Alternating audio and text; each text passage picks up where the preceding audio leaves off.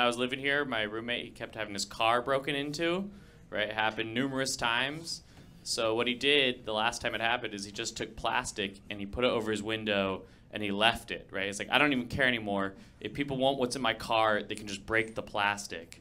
And then a week after that, someone broke a different window in his car. Didn't even scratch the plastic. So now what he does, whenever he needs to park anywhere, he just puts all of his windows down, right? Just like, you can't hurt me anymore, San Francisco. And 2 days ago, someone shit in his car.